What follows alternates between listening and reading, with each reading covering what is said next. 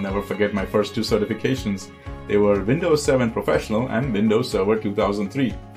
But you know, at that time, I sat down to take the test and I was a little bit nervous. But once I completed it and I knew that I passed, it left me with this little boost of confidence that I knew I was good. But now I have that official seal of approval that, hey, you are certified, you are good. I started my technology career accidentally. I was in college going to school to be a marine biologist, and I took a job as an admin assistant within the IT department of a local government agency. While I was there, they discovered I was good at helping people, so I became the help desk of one.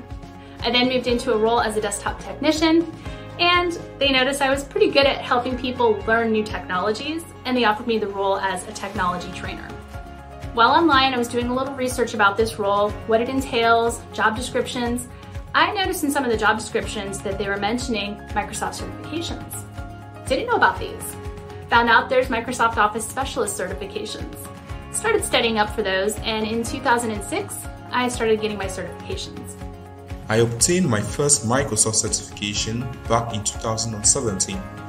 And since then, with the help of a bunch of online resources such as Microsoft Learn, I kept upgrading my skills so as to keep up to date with the latest technology and to meet the ever-growing skill set and continue to remain productive.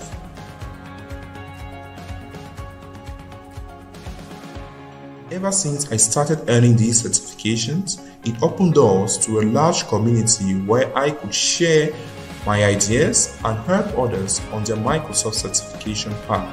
And above all, it created a trust between me and many other enterprises.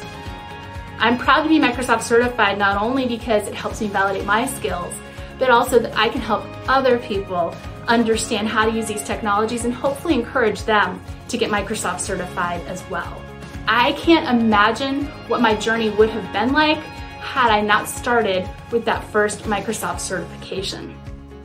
And a lot has changed in my career. Initially, I was in infrastructure. I moved over to applications, and now I'm focused on the cloud.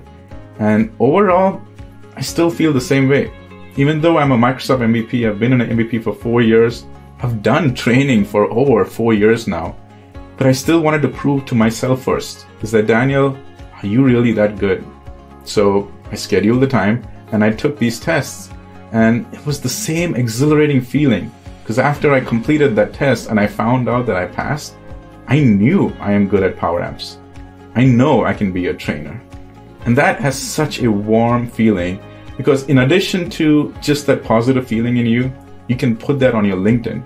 You can put that on your resume. And that can give you that little edge that you need when it comes time for your interviews and you're sitting next to the person next to you. Hey, you're certified. You can prove that. I'm Heather Severino, and I'm proud to be Microsoft certified. I am so proud to be Microsoft certified and contribute to my community. My name is Daniel Christian. I am proud to be certified, and I look forward to hearing your story.